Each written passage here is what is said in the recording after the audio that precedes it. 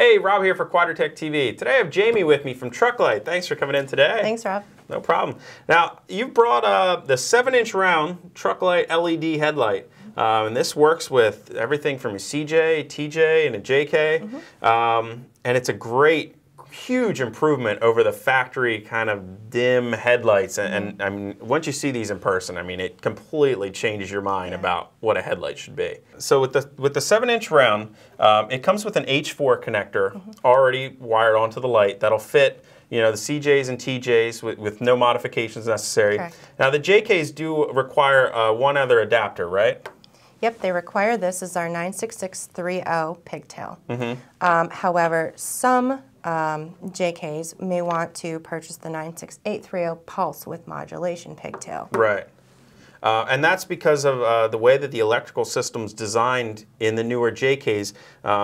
Some customers may experience a little bit of a flicker from the light. Is that right? Correct. Basically, to best explain that is the electrical system was really designed to work with halogen products, which is an outdated technology.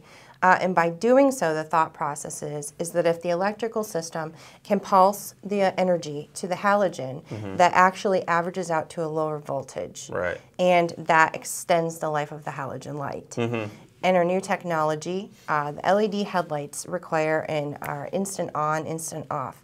So as that electrical system is pulsing, the LED headlight is flickering, we'll call it, which is responding to that on and off. And it can really be translated to your home lighting. If you walk into your garage or your man cave or whatever and you flick on your light and it takes a while to warm up, same with turning it off. It's that outdated technology, and it's the responding to the current. So the thought process of this pulse width modulation is you can think of this as a battery or a capacitor. So it is taking that on and off pulsing of the energy and it's storing it up into this and releasing it steady to the headlight, so the headlight is constant on. Yeah, and you know, like we said, that pulsing electrical system is in every JK. However, it may not necessarily be apparent to every owner, whereas because you know there's some different frequencies of the electrical current.